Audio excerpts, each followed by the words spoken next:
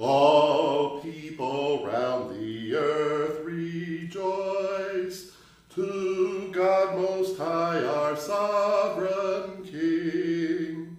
Serve God with cheerful heart and voice. With all your tongues God's glory sing. Good morning. Welcome to the Daily Office. Thanks for joining me.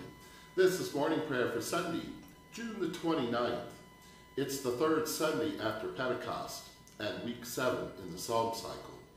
And the scripture for this service, Psalm 118, Luke chapter 13, verse 10 to 17, and Revelation chapter 15, verse 3 and 4.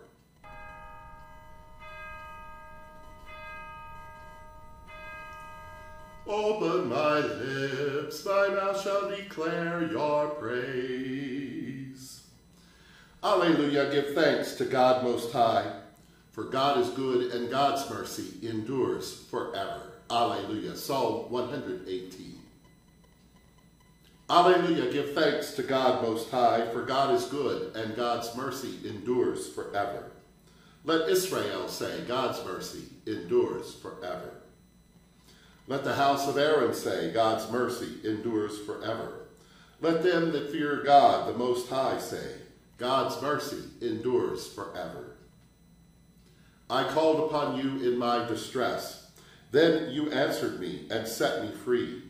You are on my side, I will not fear. What can mere mortals do to me? You are at my side to help me. Therefore I shall see my desire upon them that hate me. It is better to trust in you than to put confidence in mortals. It is better to trust in you than to put confidence in rulers. The nations plotted against me, but in your name I will destroy them. They buzzed about me like bees. They blazed like a fire of thorns. For in your name I will destroy them. They have thrust sore at me that I might fall, but you, my God, have helped me. You are my strength and my song, and you have become my salvation.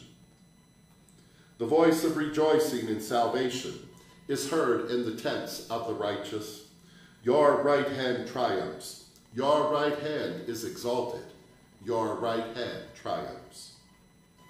I shall not die but live, and declare your works, my God. You have chastened me, but you have not given me over to death.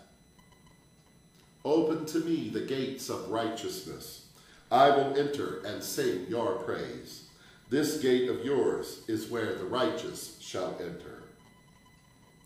I praise you, for you have heard me, and you have become my salvation.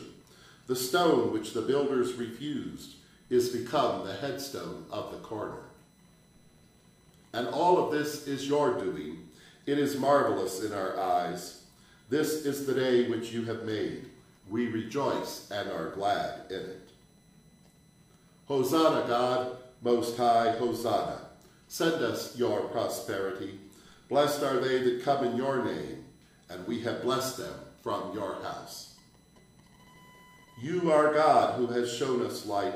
Bind the sacrifice with the cords, even unto the horns of the altar.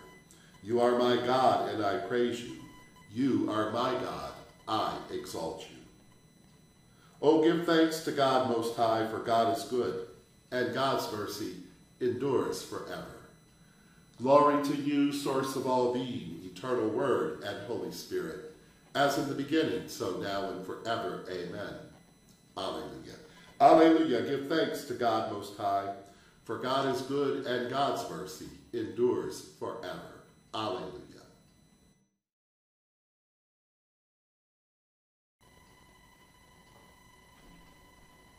A reading from the Holy Gospel according to Luke, chapter 13, beginning at verse 10.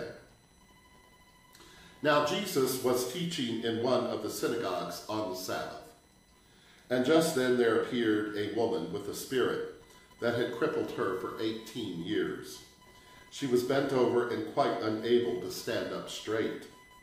And when Jesus saw her, he called her over and said, "Woman, you are set free of your ailment." And when he laid his hands on her, immediately she stood up straight and began praising God. But the leader of the synagogue, indignant because Jesus had cured her on the Sabbath, kept saying to the crowd, "There are 6 days on which work ought to be done. Come on those days and be cured, not on the Sabbath day." But the Lord answered him and said, "You hypocrites, does not each of you on the Sabbath untie his ox or give his donkey from the manger and lead it away to give it water? And ought not this woman, a daughter of Abraham, whom Satan bound for 18 long years, be set free from this bondage on the Sabbath day?" When he said this, all his opponents were put to shame, and the entire crowd was rejoicing at all the wonderful things that he was doing. Here ends the lesson.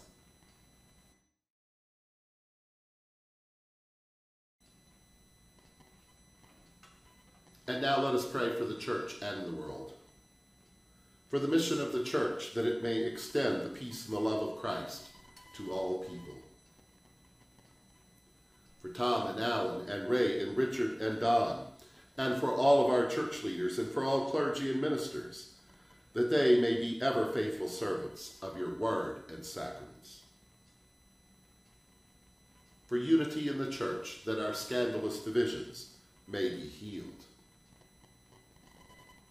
For the Mercy of God community, for Brother Joe, Brother Ron Francis, Brother Alan, Brother Thomas, Brother Todd Dunstan, Brother William Paul, Brother Raymond Patrick, Brother Richard Robert, Brother Max Bartholomew, Brother William John, Brother Donald Columba. For the poor and the hungry and the thirsty, for the destitute and the unemployed, that we may share with them the riches of creation and free the world of poverty and famine.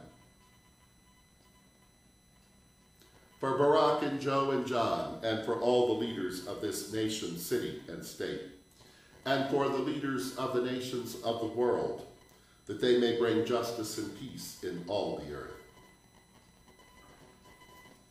That God, who has begun this ministry, may bring it to fulfillment. Rejoicing in the fellowship of Francis and Clare and all your saints, let us commend one another in all of our lives to Christ our God. For the intentions of those who've asked our prayers, and for all of your intentions. Our beloved which art in heaven, holy is your name. Your kingdom come, your will be done on earth as it is in heaven. Give us this day our daily bread. Forgive us as we forgive others. Lead us not into temptation, but deliver us from evil. For the kingdom, the power, and the glory are yours, now and forever. Alleluia, great and marvelous are your works, O sovereign God Almighty. Just and true are your ways, O ruler of the saints. Who shall not fear and glorify your name? For you alone are holy. All nations shall come and worship before you, for your judgments are revealed.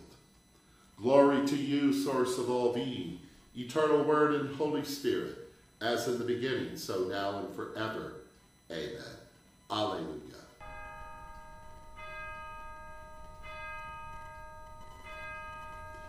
We trust in the mercy of God forever.